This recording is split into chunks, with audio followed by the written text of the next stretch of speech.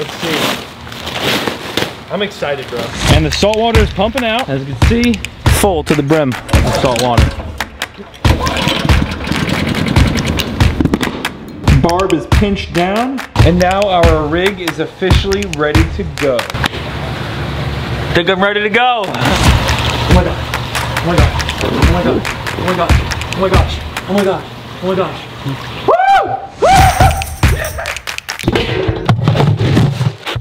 What is going on, Cuffaros? Welcome back to another video. King is in the spotlight today. We're here in the backyard, of course, feeding all the goats. What's up, Lady May? Big girl. Hey. Look at all the pigs. They're like, what are you doing over there? You guys already all ate breakfast.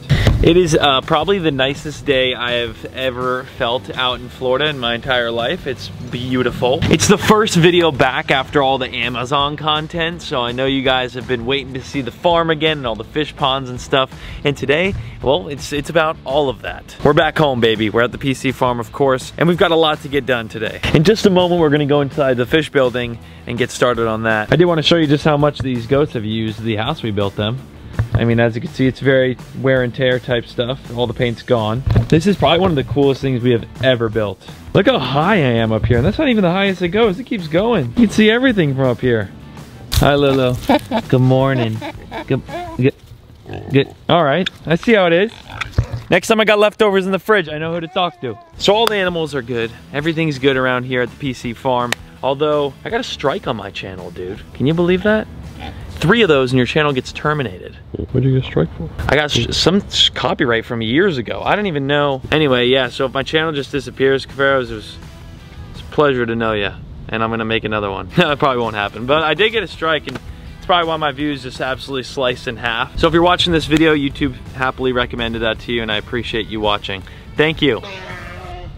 The pig in the background was the perfect time. Inside these doors, though, is of course the fish building where everything is. Fish ponds, fish tanks, you name it, it's in here. And today, I've got some news to share. Now, a few things next to the saltwater pond before we get started is all of these lights. I mean, 4 Radeon XR30 Pros. Big shout out to Ecotech Marine for sending us four of these things for the pond.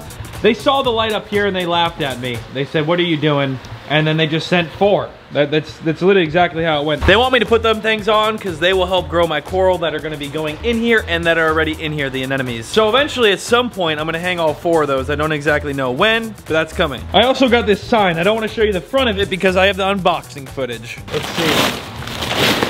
I'm excited, bro. I have no idea what I'm about to expect here. I just cut a wire. Dude. Really? Wow. Barrier Reef Corner. Whoa, that is How sick. baller is that, dude? Marlon, you absolutely snapped. Somewhere over here, obviously. Probably in the back more, maybe in front of the skimmer or something. But this is the Barrier Reef Corner. And Marlon just named the corner for us. Ketchup and mustard. Ketchup and mustard. Hash slinging. The slash slinging. Slash slinging slasher. So big shout out to Marlon. I mean, that is awesome. And this is gonna go somewhere right above the pond. We'll find somewhere for it. And then I also got this fan. I just wanted to show you guys. I got this fan. I got that on Amazon and maybe create some circular airflow in here. Anyway, that's the couple goodies we got. Now we can officially get into the video. The truck is here. It is officially time to do the very first water change on the saltwater pond. And as you know, we've got the way to do it now. Instead of unrolling like 300 feet of that hosing like we did prior, I had Hector put in 2-inch PVC all the way underground across the entire yard, and that's what that trench is right there. Before anything though, I got to put this down into the pond from over there, blasting into the water. I think it's gonna be a little too, you know what I'm saying? And the salt water is pumping out. As you can see, the salt water coming out right here, and inside over there, that's where it's gonna be shooting back in. Oh, my grass is full of salt water. Will it die? Probably, but that's besides the fact. Our pond is more than halfway empty now. It's time to start filling back up with that right there. I put a little L-shaped bracket. And now it's time to fill up. So let's head over to the truck and tell them to start ripping it. And this right here is exactly where I got this little fitting that I shoved in there and glued. And then Charlie connects his half to it. And now it goes straight into here, underground, and all the way to the backyard. You can see the trench. We're rocking. As soon as they start to pump. Full to the brim of salt water. And there we go, fellas. Salt water is getting pumped to fill the pond for the very first water change. I'm doing about a 50% water change, half the water. And this is good too, because we're about to actually go get, obviously, the next thing of fish, which is all the tangs. That's gonna be awesome, and this water change is very important to do so. A frog came out of the pipe. Wow, he just went for a roller coaster of a ride. That's a really interesting looking frog. Actually, that's salt water. It's probably not too great on him, huh? Let's dip him in the fresh water. Oh, that probably feels better, huh? All right, bud, get out of here. And now we are filling up with salt water right out of, it looks like it's just coming out of the wall, but that is all the way from the front yard right there. The saltwater pond is fully filled up. It's a little bit foggy like it usually is. I'll get the camera back when this is cleared in just a few hours. Alrighty, it is the next day. Now you might be wondering by the title and thumbnail of this video, Paul, what the heck do you mean my fish disappeared? Well, here's the thing. We have a bunch of beautiful clownfish inside this pond. Unfortunately, the squirrel fish, snapper fish, unfortunately he is very aggressive. I actually had a gut feeling, and so did everyone else, that this fish might have messed with the clownfish once we did get them. Well, unfortunately, we were all right. This fish has eaten a few of the clownfish, and I've noticed a little decrease in numbers. I'm like, this guy right here, you're the culprit. So today's mission, I have to go into my garage, get a fishing rod of some sort, fishing line. I'm gonna pinch the barb on the hook so that it's easily just taken out of the fish, but the only way to catch this fish, the only way, you can't get in there and net it, it's just not happening, is to throw a little piece of shrimp. He'll eat it, I'll pull him out of the pond. The hook has no barb on it, so it'll just come right out of its mouth, bring him back to top shelf, and then essentially we should be okay. No more clownfish getting eaten by that fish, because it's gone. That is, of course, if it goes as smoothly as I'm saying. So first things first, we gotta get some fishing line and a hook with the barb pinched. Good morning, goats. Of course, Rick and Morty over here as well. Oh, I forgot to leave that gate closed. That's all right. Good thing I got a gate on the other side. So if they did get out, if Rick and Morty ever got out of that gate, they would just be hanging out in the backyard somewhere. 10-pound fluorocarbon. There ain't no way that he sees that right there. Oh yeah, that's a good one. All right, we got both these now. I'm gonna pinch the barb. Barb is pinched down, and now our rig is officially ready to go. I've got my bucket full of water, rig right here.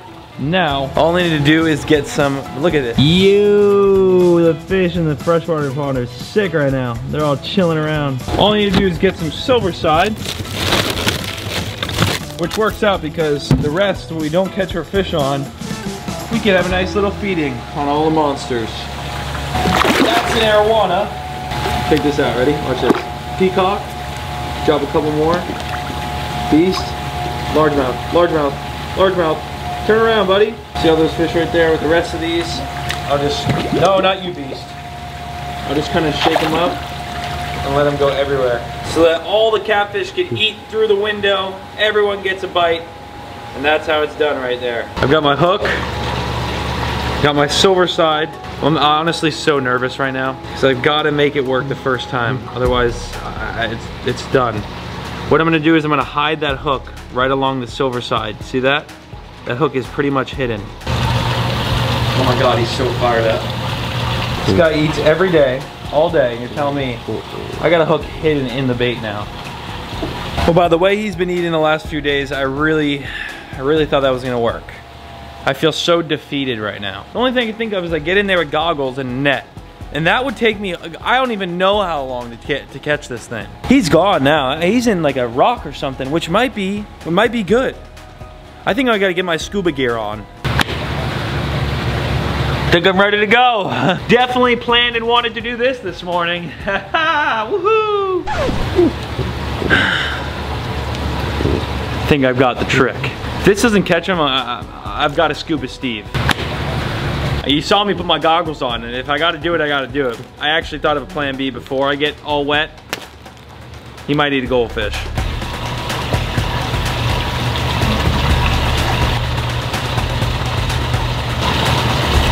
Oh my gosh. Oh my gosh. Oh my gosh. Oh my gosh. Oh my gosh. Oh my gosh. Oh my gosh. Woo! Yes! Oh my gosh! He piped the goldfish. Woo! You don't understand how much time that just saved me. Oh, that just saved me so much time. Now check this out. Here is how beautiful that fish is. I don't want to get spine because he is fully venomous. See that spine right there? Look at those gills. See that? Now this doesn't harm the fish at all because with no barb, the hook just slips right out, just like that. And now we've got the fish in the bucket without having to jump in, without having to disturb the sand, the tank, nothing. Fish is in, baby. That was worth the trip to the pet store. Goldfish did the trick. That's how you know he was eating my freaking clownfish. He's eating goldfish, he's eating my clownfish. No more of you will die back there, you hear me? I vouch for you. Look closely, see them all in the back, but they're still hiding because they're not used to being able to swim around. Like they don't even hang out here because that other fish was just bullying them and kind of pushing them back up into that corner. Now that he's gone, they'll realize that there's no danger out here really, and they'll start to, hopefully, swim around and actually explore. Look at our parrotfish, we got our monos, and the water's obviously got that little bit of fog to it because we just did that 50% water change. It will just get clearer by the day. Our clowns are back there though. I just wanted to show you guys that, yeah, he didn't eat them all, but definitely got to a couple of them. And I noticed that because I wasn't feeding him that much and he was getting fatter. There's only one way he gets fat, if you're not feeding him so much food. He's eating little tiny shrimps and mysis and stuff, maybe some seaweed when I go to feed the parrotfish. There's no way his belly was supposed to be that fat. Alrighty, we've got our squirrel fish. Now we head over to Top Shelf and we're gonna take a look at some of the fish that we might be getting for this pond here in the next video. Alright, come on you fish murderer. This guy's he's a kill. He's going back home. Whoever gets this fish comes to Top Shelf and gets this fish. By the way, we're here. Whoever gets this fish has a murderer fish. Where do you want to put this thing, Jed? I don't know, the grill? The grill? Let's cook it. See you later, bud. All right, we're gonna surprise some fans. Is there any other questions? Guys, you need anything? No, thank you. Oh my god. Good to meet you guys. I was like, wait a second, we're around the corner, they got some Oh my gosh. It's good to meet you guys. Where are you from? Michigan. Michigan? Here on vacation? Yeah. Hi Mom, hi Dad. It's good to meet you guys. What are you guys getting, some fish? Yeah, we just got a clownfish and a torch coral. Gotcha. That squirrel fish got fat. Yeah, it did. First video that I watched. Well, that was an illusion for a second there, dude. That was an illusion. Look at that grouper. That is awesome. He's gonna be shy and not want to show himself. But you can see him from above there. That right there is something we can give a shot. No, we can't. No, it'll be the same thing. It'll be round two, yeah. We got a massive shipment yesterday. You guys always get big shipments. No, yesterday, it had been a while. It had been a while. More than last time? Yeah, definitely. Really? Oh yeah, wow. And the lighting's never good here because the blue, but holy smokes. Every single tank is full. We gotta see where we're gonna put the soldier fish though. Where are we putting him? We put him over here. I think this fish is the only fish that's ever been in one of my aquariums that is now for sale. So if any of you guys buy the soldier fish, don't buy it if you have clownfish, by the way. I've learned that. Dude, he's so or any small fish. Dude, he's so fat. But this right here is a soldier fish that was in the aquarium. So come get yourself it. And you've got a fish that no one else has ever had. Please, because I sat on it for about 4 months before Paul took it. Is that why you gave it to me? No, I wanted you to have. It's a beautiful fish, but it's definitely a struggle to sell. Well, I can tell you why it's a struggle to sell. Because it eats everything that you put it with. Yeah, that's alright. Dude, he's so pretty though still. He's so beautiful, yeah. There he goes. That boy is thick. That's thick with 2 cubes. Yeah. My goodness. Well, buddy, thanks for eating some of my clowns. You'll never see me again. This was quite the experience, Cuffaro. We learned that soldier fish don't get along with clownfish. We actually thought that he was going to stay full enough that he wasn't going to bother the clowns. Or it'd be like one, like little tiny one. Yeah. That was it. We thought the majority of the clowns weren't going to get messed with. We thought wrong. This is part 2 of what you have to do if something like this happens in a big aquarium. The only way for me to catch them too was to literally hand line. That's nuts. There was no way to get this thing. If I went in there with a net, I almost did. I put the goggles on and everything. It would have taken me probably a solid 4 to 5 hours just to get him out of the rock, all by myself. It would have never happened. Thankfully, he fell for the goldfish. He fell for the goldfish. That's all I got for you guys today though. The soldier fish it's here if you guys want to buy it or just come see it. Please, come buy it. And yeah, we figured out the problem. We took care of the problem. And that's just something that happens in this hobby. So thank you so much for watching. Our clownfish are safe now, okay? They're good, they're good. And we're here for another reason. That's next video. So make sure you subscribe down below. Click the like button. And I'm gonna get some, yeah, some of those for the pond in the next one. See you then. Peace.